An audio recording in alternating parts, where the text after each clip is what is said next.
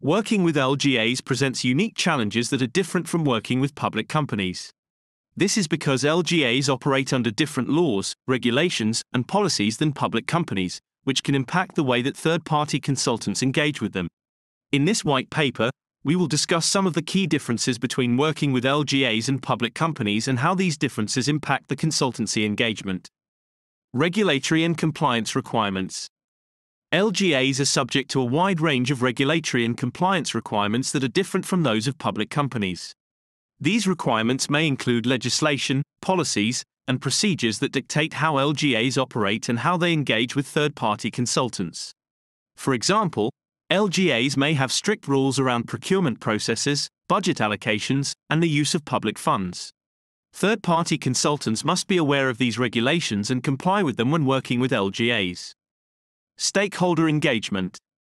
LGAs are responsible for providing services and infrastructure to the local community.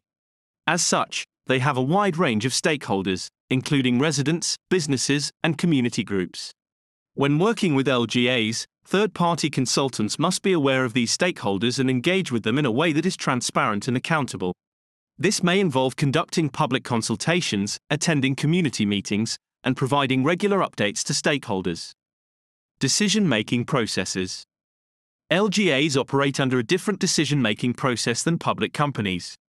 For example, LGAs may have a council or board of elected representatives who make decisions on behalf of the community.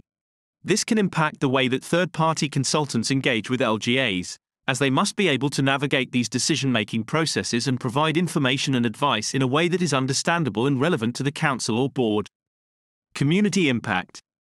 LGAs have a direct impact on the local community, and their decisions can have far-reaching consequences.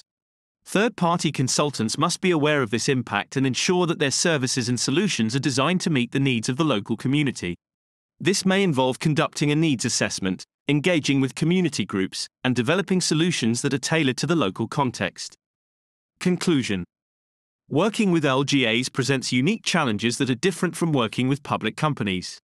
Regulatory and compliance requirements, stakeholder engagement, decision-making processes, and community impact are all factors that must be considered when engaging with LGAs. Third-party consultants must be aware of these differences and adapt their approach to meet the specific needs of LGAs. By doing so, they can help to deliver high-quality services and solutions that meet the needs of the local community and contribute to the success of the LGA.